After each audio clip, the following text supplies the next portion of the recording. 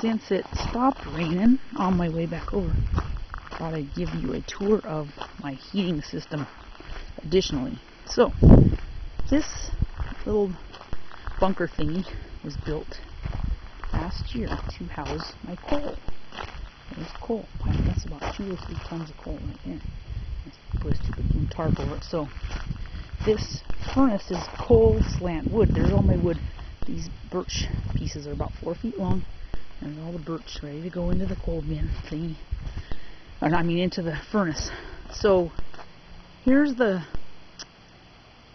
coal wood burner. But here's the problem I had.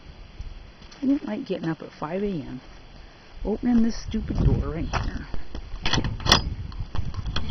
I'm in work clothes at this point. Open this dumb thing.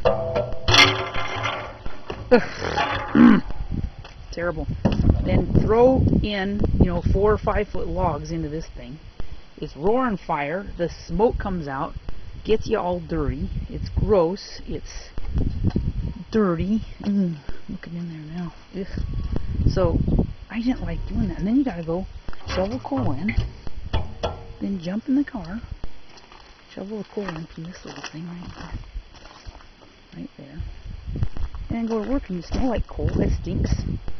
And it's awful. So, I close the door now. It's a pain in the butt.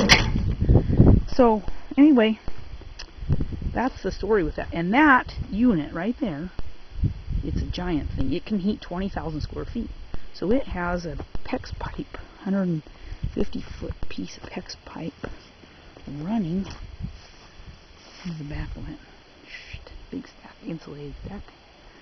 The PEX pipe runs underground right here and comes out. You'll see it right there. Runs through all the way over to the garage. And then it has a utilidor over there you can see. But it exploded this last year on New Year's Day. Somewhere down there, and I said, forget it, I'm not doing it anymore. I'll pay the money for the big propane. So, right here where I'm standing, the beginning of the luge run. So, it's a little overgrown right now, but it'll be perfect this winter. So, we go down here. It makes a hard bank. Bank left, come around to the right. Go down to the right of those logs.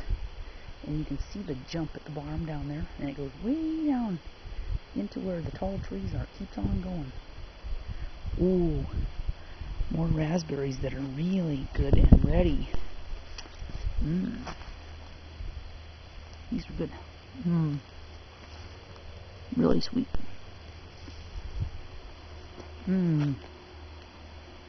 So, that's the whole thing. And then there's the river. Good view of the river from right here. The property goes almost down close to the river, down to the old Valdez Trail. 10 acres going straight down a long rectangle as you're looking down the hill here. That's it.